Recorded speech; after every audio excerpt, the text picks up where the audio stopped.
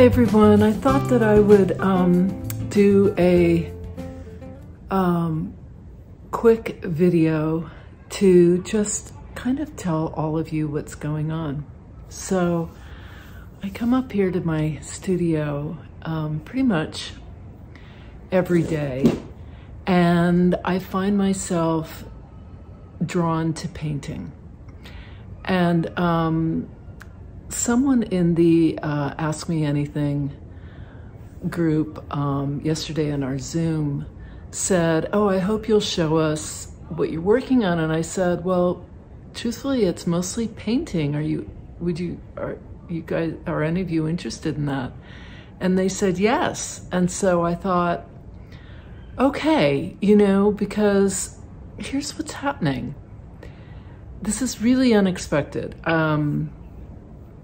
I thought that when my very generous and lovely neighbor said that I could use her studio, I thought that I was going to work on the big fiber piece, and that I just really needed a wall large enough to sort of navigate and work on it.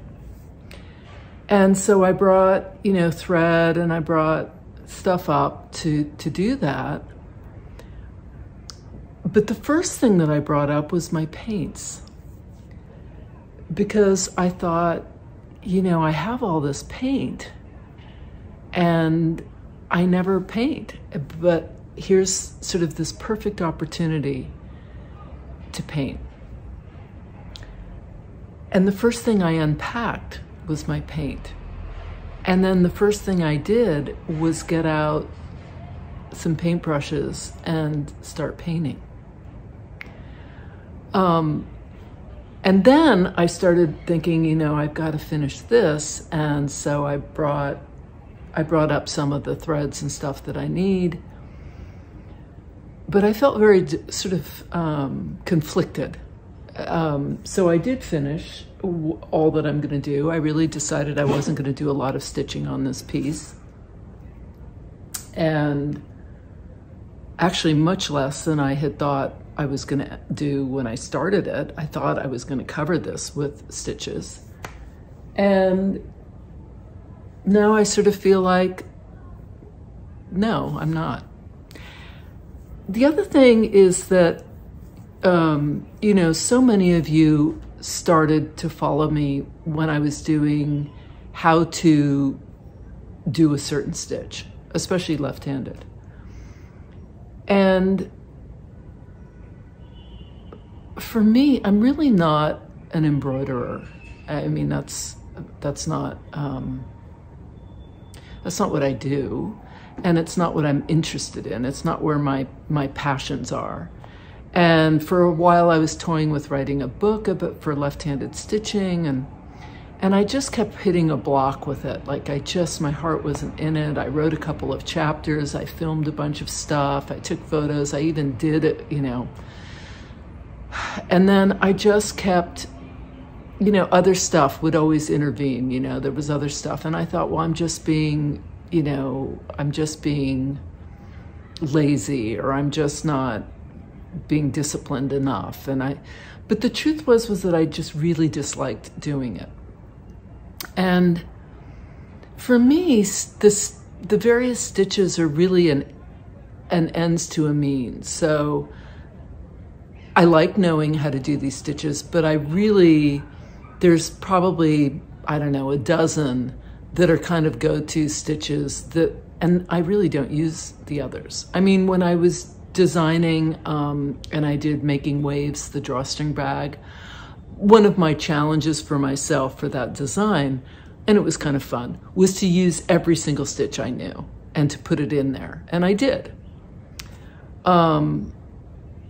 But I don't feel drawn to that anymore. I really am feeling more and more drawn toward collage and painting, collage layering. You can certainly do that with fabric.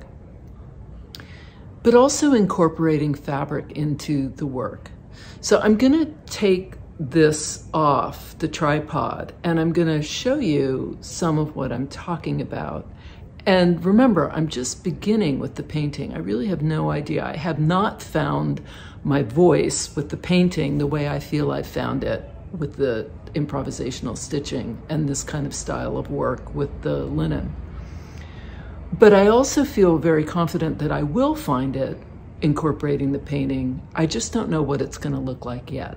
So keep that in mind when you're looking at this stuff. It's all very sort of, none of these pieces are things that I would necessarily say are finished, or they're really marking my process and my exploration of this new medium, and how, you know, so there's a lot of me saying to myself, well, what if I do this? Well, what if I try this? Well, what if I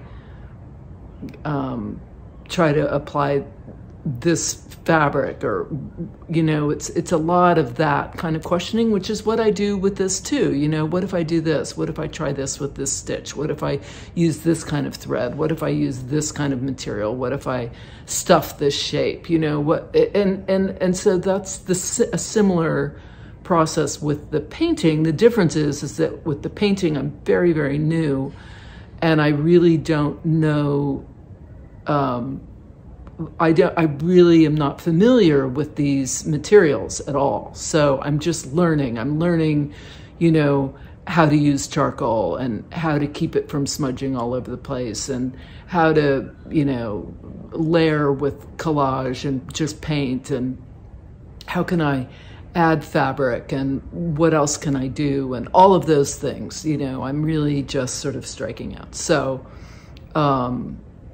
so I'll turn you around and you can take a look.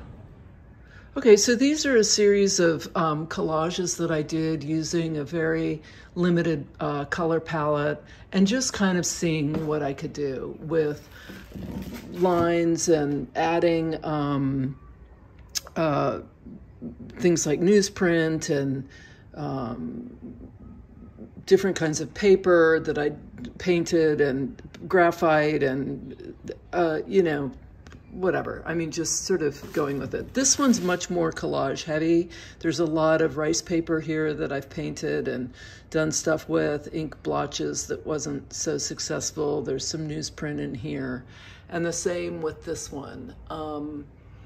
Similar, you know, I worked on this one and this one at the same time, and I worked on these two at the same time. And then I went over and I started to really try to incorporate fabric. So this is a big piece of muslin that I kind of, I got a little impatient and I ended up gluing some of it on, but I think I could have gotten away with just using matte medium with it, and it probably would have stuck. But there's also newsprint in here, although I don't know that you can actually see it. There's some rice paper. There's other materials, a lot of collage, a lot of paint, charcoal, some oil pastels. Yeah, so this piece was kind of just an experiment in this big bit of muslin to just see if I could, what I could do, and could I scrunch it up, and all of that. And then from there, I went to this piece, which, again, I tried to add strips of muslin here and just adhered it in places so that it's actually kind of coming off the paper in places. And I wanted that. I wanted to see what I could do with this material and how would it look. So, you know, it's not, again, these, I'm just experimenting. I'm just seeing what I can do. Where can I go? What can I try? What if I do this? How will it, and with this, I didn't use glue. I just used matte medium and paint to adhere it. I haven't gone over this again. I'm just kind of going to leave it, I think. It's really, this is really more about process than it is about, oh, let me have this finished fabulous piece. You know, I'm really not thinking about finished fabulous pieces right now. I'm really concentrating on how can I do this. I'm currently working on, this is my little sketchbook where I try different things, you know. So I started working on collage here. This was working on black. This was the one that I did where I took a photograph and then I tried to paint it. And then I painted it on a larger elongated piece of actual mixed media paper that's, you know, not just this. And it kind of skewed the image. It elongated it, and I didn't like it as much. I actually like this better. Yeah, so, you know, I'm just playing in my sketchbook, trying out different things. This is a piece that I'm working on. I'm just working on layers. So I've got, you know, some sheet music. I've got newspaper. I've got old journals that when I was a kid, that I have put in here. This was my first diary. I think I was 12 years old. Some of this you can't even see. It's covered. I'm going to try to sand some of it to uncover some of the layers. I've got some steel wool that I'm sort of scrubbing some of this off, and then I'm going to go back and I'm going to do some more layers. I'm not adding color yet. I haven't gotten there. I just am really playing to see what can I do. What if I did this? What if I did that? And we'll see where this goes. So that's really what I've been, you know, what I'm doing. I mean, that's really what I'm playing around with this big piece. And then here are all the other bits that I've, you know, I'm going to rip those up and use them for collage papers and stuff. With this, I'm just letting it sit for a while. I have some ideas of how I might, people were saying curtain weights, and I have some thoughts about what I might do at the bottom to kind of weight it a little bit. But I want this to flow, and I need to put a back to it. So I'm just sort of leaving it there until I have a better idea. So that's it. That's what I'm up to. And no, I hope this was kind of interesting to all of you. This is the process, and this is where I'm headed. This is where I'm headed. So I was thinking before I did this video that I felt a little, I guess a little trepidation about coming up here and just showing all of this, because I felt like, well, no one's going to be interested in this. And maybe you aren't, and that's fine, you know, but this is where I'm headed, and this is what I'm doing, and this is what's interesting to me. And now, you know, embracing the artist, my artist, and really owning that is part of this process. And I feel like it's not truthful if I don't talk about that, you know, because I know so many people who follow me are really interested. Well, I don't know, but I think, I guess what I tell myself is they're really only interested in the stitching. They're not interested in your artistic process and necessarily, and that's totally fine, you know. I mean, that's what the unsubscribe button's for, right? You don't have to watch it. But I was also putting a little pressure on myself that, oh, I should be doing this other thing. That more and more I felt this isn't the direction I want to be going in. So, you know, so much so that even in my Facebook group, Ariane Zurcher Stitching Circle, which has the word stitching in it, you know, I was doing a Wednesday weekly prompt, and not so many people were actually engaging in it. And I thought, well, why am I doing this? You know, I mean, this isn't the direction I want to be going in anyway, and not that many people are engaging in it. So some people seem sort of interested, but I'm not that interested, you know? That's just sort of the truth. And I think as an artist, if I look back on the trajectory of my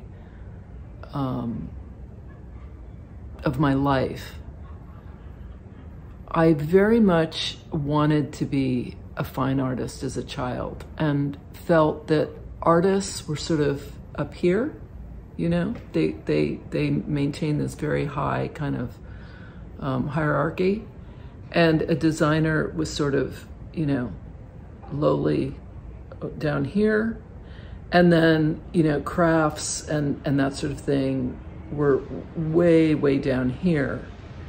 And I kept trying to sort of boost my love of craft and my love of design, but always felt that they were sort of the lowly sisters to artists. And, you know, that was my own distorted thinking. But it was also the thing that was keeping me from shooting for the things that I really loved, which when I was young was to paint. So I'm in a place where I'm sort of in that in-between place. I'm not sure where I'm headed, and that's okay. I'm not sure how much, I don't know where any of this is going to lead, and that's okay. It's okay. It's fine.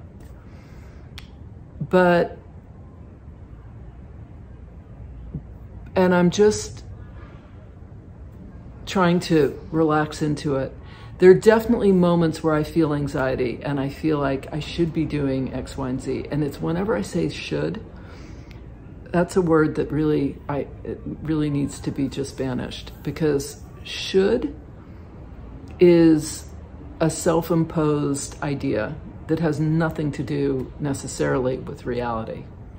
And the reality is that I've got this studio for a few months and I'm making use of it by painting in it. And that's all I need to know. And whatever else happens, great. And what doesn't, it's okay. So wherever you are in your place in all of this, maybe join me in being okay with it, whatever it is, because I think that's part of the process. Thanks so much for watching. Until next time, let's just keep creating together.